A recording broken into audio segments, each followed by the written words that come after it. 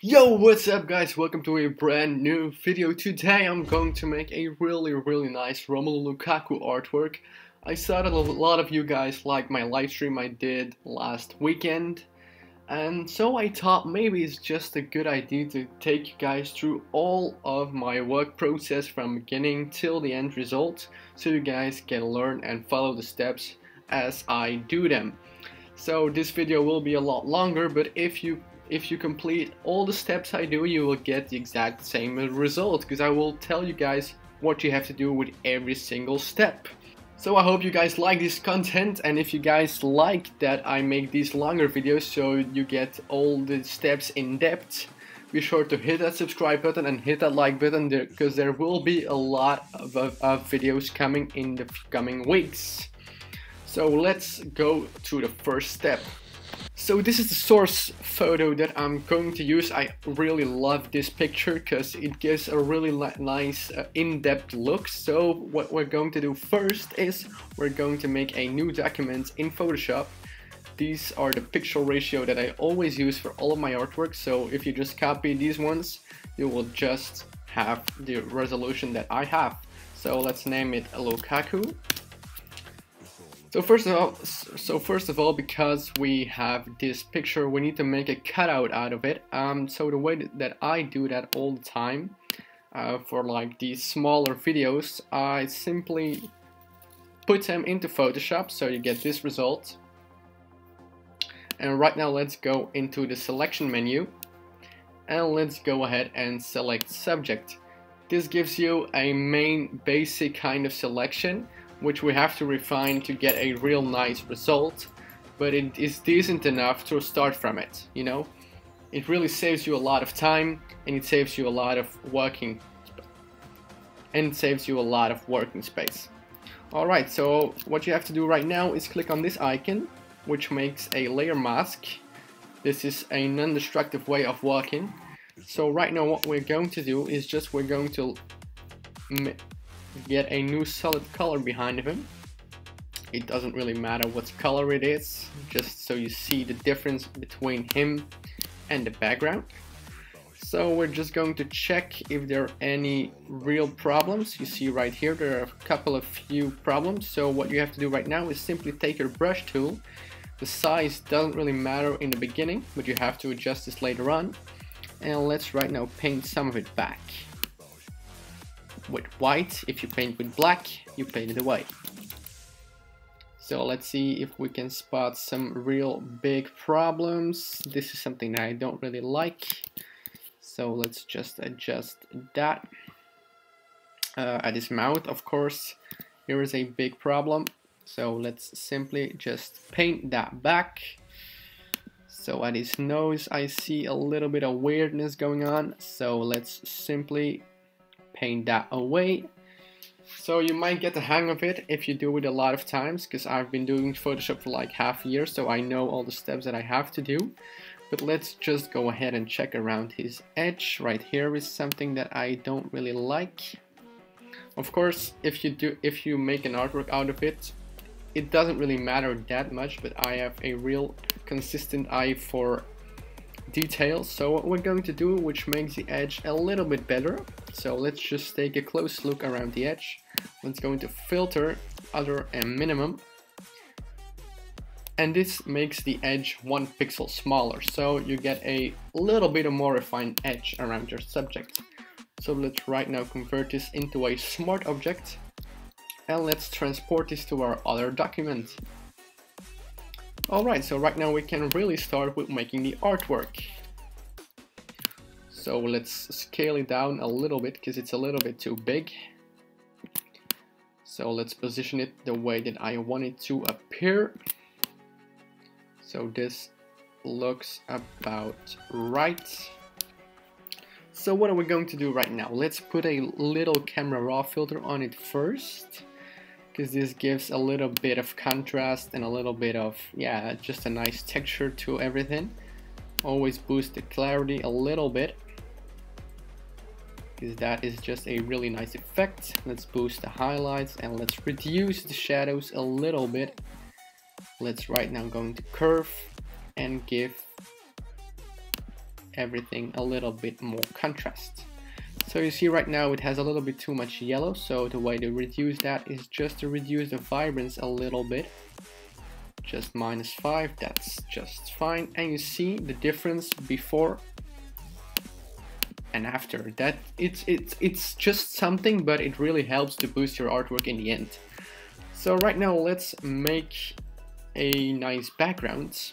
What I'm going to do, what I have in mind, because his shoulders or the lines from Inter have like these, yeah, nice effects. So what I'm going to do is I'm just going to try and recreate that.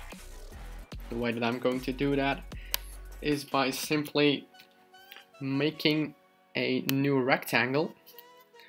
So let's try something, maybe 75 pixels height and 250 pixels of width. Yeah, that looks nice. Let's right now click our right mouse click and choose skew, and let's right now reduce the edge to -20. That looks fine. Alright, let's right now duplicate our rectangle layer by holding Command J. So right now you have 2 layers. What you have to do right now is flip horizontal, and right now you have these 2 opposite layers. So what we're going to do right now is we're going to put this one a little bit up front. We want them to line up perfectly straight.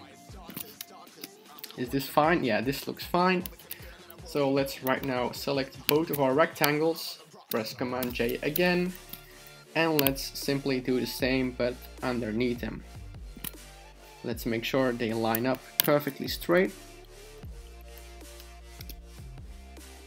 And let's do that step again. You might have to do this a couple of times, because I kind of want all of the backgrounds to have this effect. At the end it will give a really nice feeling. But of course it takes some while. Of course, the more rectangles you have, the faster you can make more. So right now we're almost done with the first layer, but of course we need some more beside each other. So right now let's do it one more time and put it all the way at the top. This is not perfect, so let's make that a little bit better. Alright, this already looks kind of nice, I'm not going to lie. It gives a real contrasty look, but I'm thinking of putting on a gradient map later, so we can always adjust this, of course. So let's right now group all of them. Let's call it line 1. Let's right now duplicate this line. Let's call it line 2. And let's right now transform them and just put them beside each other. You see? Let's right now make another one. Let's call this one line 3. And let's put this one just all the way over here. So what we can do right now is just play around with them. What looks best? I kind of like this. So what we're going to do right now is just turn this into a smart object, so we can always adjust it later. And what we're going to do right now is of course put it behind of our subject. And let's right now, what I'm thinking of is putting on a gradient map on him. Not in green, of course. I want the blue of his shirt. The darkest blue of his shirt. What is the darkest blue? Maybe around here. Yeah, that looks fine. Let's select our gradient map. And let's select green and turn it into blue. Already looks a lot better. Not perfect, but a lot better. Right now I want some of the more brighter blue areas. Something, of course, make sure you always select your subject layer, otherwise you will select nothing, or the wrong layer, of course. Now I want something more bright. Alright, let's see what this does. Let's click on this and let's right now, let's play a little bit with it. Not really a big fan of it. Maybe something like this. It's better. I like this. I really do like this. Let's see before and after. Yeah, I like it. I really like it. So let's right now clip it to the subject layer, and we're just going to duplicate it with holding the Alt button and clip it to the layer down that. Let's right now turn the visibility of everything off, and we're going to make something new. We're going to make our own brush, because I saw that a lot of you guys asked me how do I make all of my brushes and how do I make the randomness appear. So I'm just going to show you guys right now. So what we're going to do is just draw a new rectangle. Let's choose something around 1000 pixels of width and 30 pixels of height. This is of course nothing, but let's right now click on this layer with holding the command button. So you select the outlines of the rectangle. Let's right now go into the fine brush preset. And right now we're just simply going to make a new brush. So right now we want to make some randomness appear. So the way to do that, or the way I do it most of the time, is by controlling my brush settings. Let's put the spacing to 50%. Let's adjust the size jitter, and that's about right. So right now if I paint one and hold my shift button and right now go to the bottom, you get this random result. Of course I don't want it in blue, I want it in black. So let's just reduce my size a little bit. Let's go for around 800 pixels. So let's do it one more time. And I already really like this. Let's go to 600 pixels. Of course the result will never be exactly what I do, because it's a lot of randomness of course, but you will kind of get the same results. So right now we're going to paint with black, and what you will see, we're going to paint it away. So right now let's put it to 400 pixels, and let's right now paint some of them back. Alright, I kinda like this already. So let's right now do everything again. Maybe select a little bit of grayish, because we are going to put a gradient map on this as well, so we get a little bit of depth in our artwork. So let's do this. Of course these are all the same techniques as I did earlier.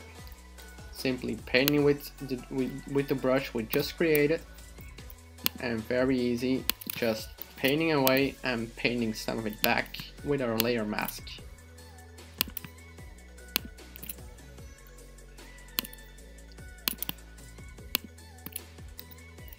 This is very easy. It's not really rocket science, but of course you need to know the technique. Let's paint some of these back. Let's create some randomness in them.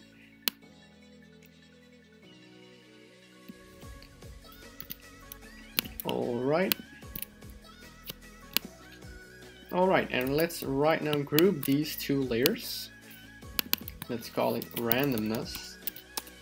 Of course the name doesn't really matter, but I like to keep my things consistent. And let's right now put the gradient map we just created on top of this one as well.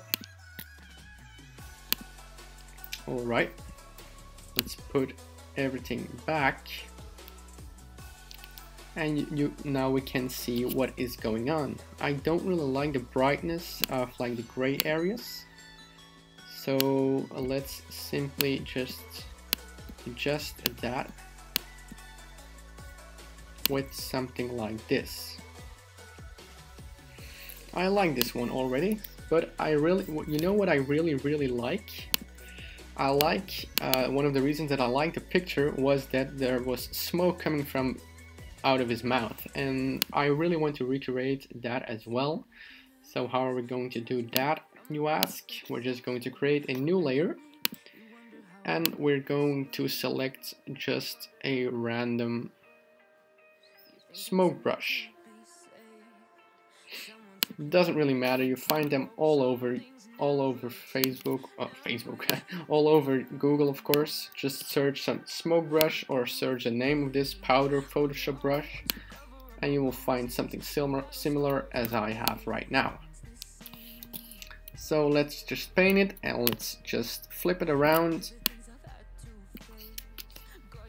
You see, and let's right now put it behind our subject. Let's paint some more. Let's just reduce the opacity to around 40. Let's make a new layer, maybe add a little more, and let's reduce the opacity to this one to 60. You get a little bit of in-depth look.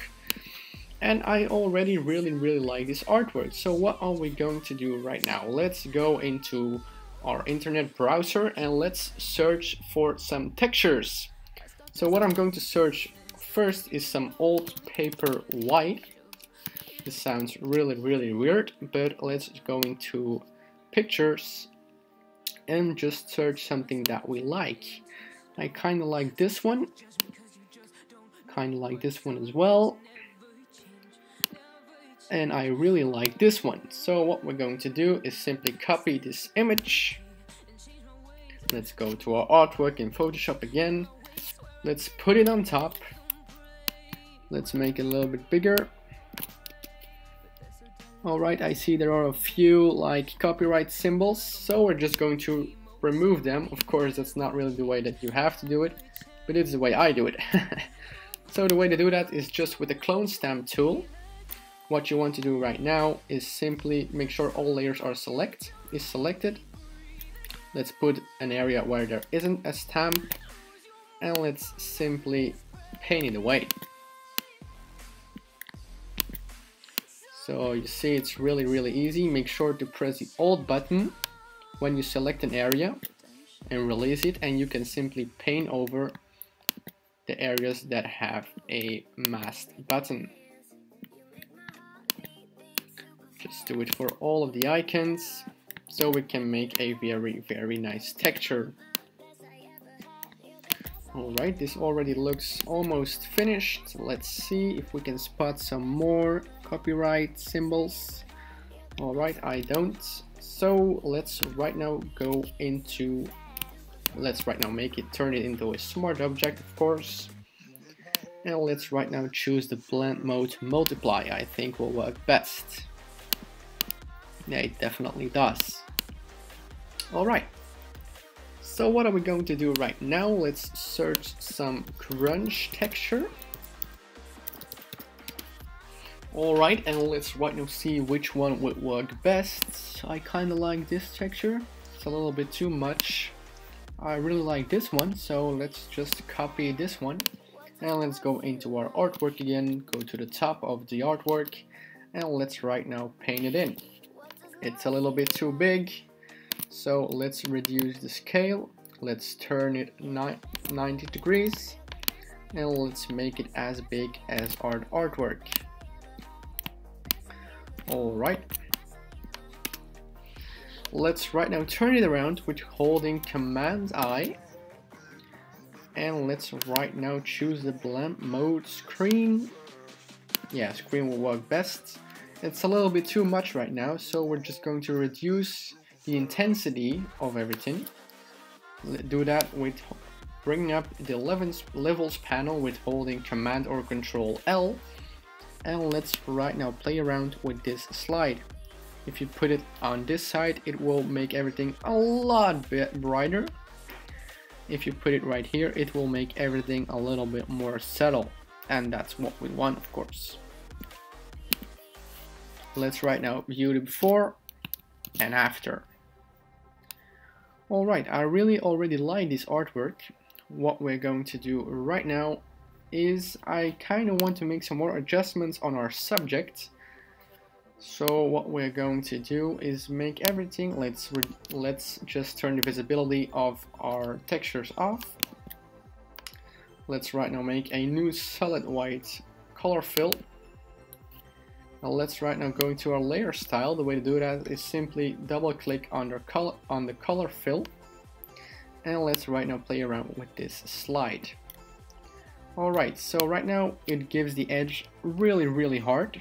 It gives a really hard edge, and the way to make that a little bit more subtle is just clicking on this slide, holding our Alt button, and the two of the slides go apart.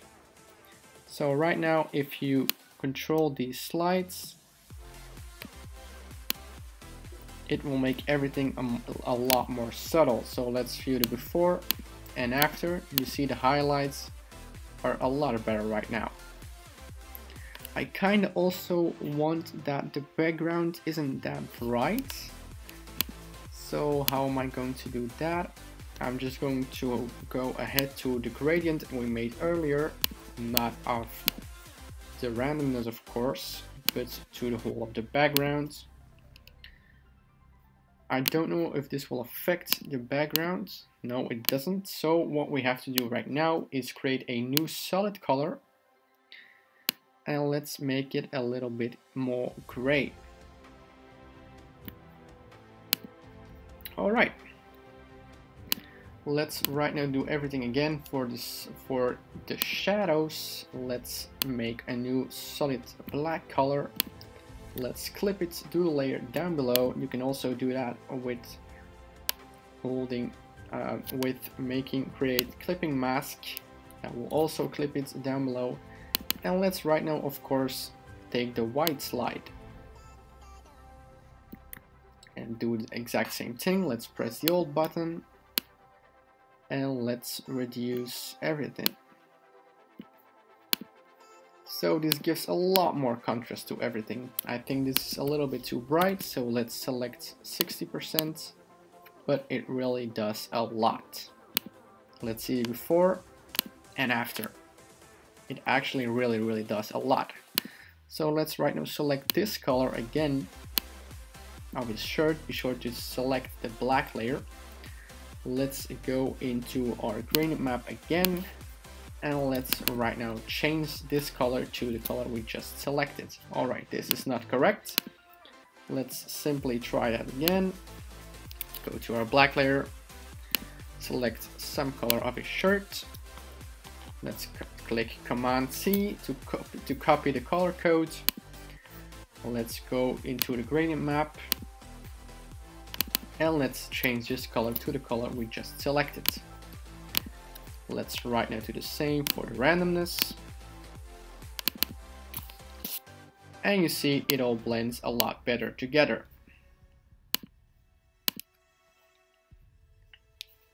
Alright, I kind of like this already. Let's just turn back on our textures. Alright, so we're going to add another texture. We're going to add a grunge photo frame. And let's right now choose which one I think will work best. I really like this one. Let's open the image in a different browser. This is really small, so this won't work. Sad enough, because I really liked it. Let's see, I like this subtle one. So let's open this one in the new browser, see if this is big. Alright, it saves it automatically. So let's add this to our artwork. It's behind of everything, so we have to put it in at front, of course. So let's right now make it a lot bigger. Of course, only then we will see if it will actually work. Let's turn it 90 degrees and let's make it as big as our artwork. Alright, so we're just going to do the same steps as we did earlier. We're going to turn around the colors with holding Command I, and let's right now go into our blend modes and choose what will work best. I kind of like the color dodge one. Let's see what it does at the edge. Difference between color dodge and screen. Let's see the before and after. Let's make it a little bit more subtle. Alright, so let's see the before and after. What do you guys think? I think we have to go for something around A5. Before and after. Alright, so I really like this. I really do. Alright, so what are we going to do right now? Let's apply a very nice camera raw filter. A lot of you guys asked me how do I make a nice camera raw filter, but I'm just going to take you through every single step right now. But I think we have to put some glow on him, because right now it's not really glowy, or it's not really blend that well with the background. So we're just going to make a new solid color. Let's select linear dodge add. Let's turn around our layer mask with holding Command or Control I. And let's right now just select one of our standard brushes which are in Photoshop. Let's make it a little bit smaller. Let's put the flow on something like 2%. It's already way too bright. Let's put it at 1%. And let's just go around his edge to make it just blend with the background. Alright, let's do it with his arm as well. Let's do it with his back. Of course, this has to be a little bit more subtle because the light is coming from the front of him. Let's see the difference before and after. It does something. It helps to sell the whole of the artwork. Alright, what are we going to do right now? We're just going to select every single layer. We're just selecting them, of course. Let's right now turn them into a smart object. This can take a while if your PC is a little bit struggling. Right now we're going to duplicate it. And let's right now go into the camera raw filter. Alright, you will get something like this. So this is not really what we want, but for now it doesn't really matter. So what are we going to do? We're just going to play ahead with every single slide to see what works best. Let's boost the clarity a little bit, just a little bit, or of course as far as you might like. If you like this, it's a little bit over the top for me, but if you like it, go ahead, just go for it. It's your own opinion, man, so it doesn't really matter what I think. But I'm just going to boost it a little bit. I'm going to boost the exposure a little bit. I'm going to boost the highlights. Yeah, just 20. Let's reduce the shadows a little bit. Minus 30. Let's add a little bit of texture, just a little bit. Let's reduce the vibrance. Oh, in black and white, it really looks really nice. I'm just going to reduce it a little bit, so minus 15. Let's see what saturation does. Ooh, if you put saturation at 100, it really boosts everything. So let's put it in plus 75. Alright, let's go into curves. Let's drag this one up a little bit so you get this kind of graded texture. So let's right now add a little bit of sharpening. Let's go into the color mixer. Of course, normally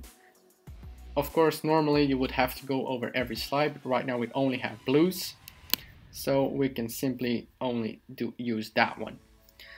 I don't want it pink, of course, and I don't want it green, so I just want it a little bit more to the green side, minus 5. I don't think anything else would be appreciated.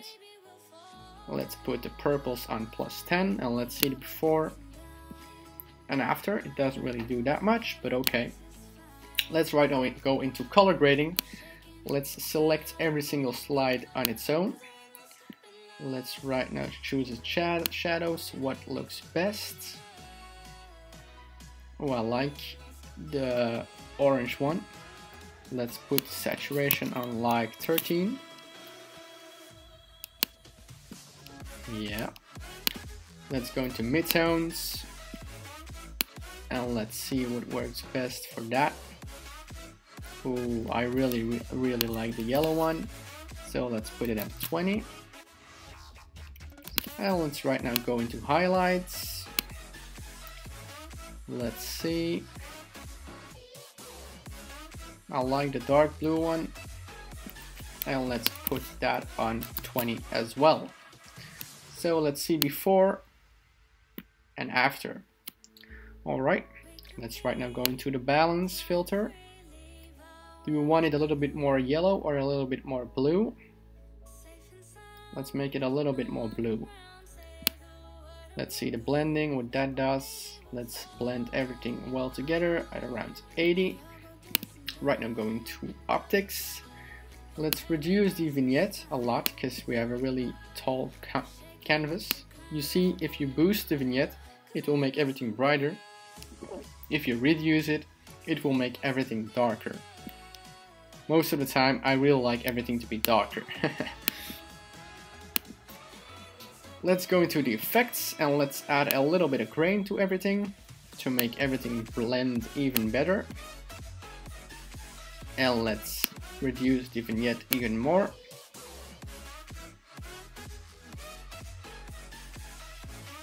Let's see what works best.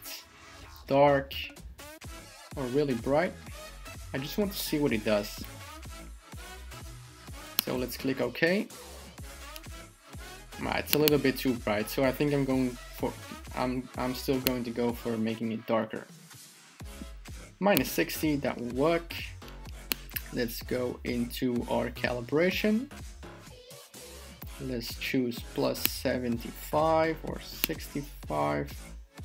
60 will work. The green primary -40, and the blue primary, of course. Let's choose -5. And let's right now click on OK. And this is your artwork. Right now we're going to see what has happened with our camera raw filter. This was everything before. It's already pretty nice. But I think the camera raw filter really just boosts it up that extra notch. I really like it. Let's take a little bit closer look in depth. So you get kind of everything that I do all the time. You get all the randomness, some nice textures, some nice grain on everything. Yeah, I really like this artwork. So this was it, guys. I hope you guys really like this artwork. If you want to see more of these like extended tutorials, be sure to hit that like button. Comment down below what you like about them, because I really like all the support that I get from you guys. And let's subscribe, because there are a lot of more videos coming in the coming weeks. So be sure to check your notifications and be sure to stay tuned for that. And I will see you guys later.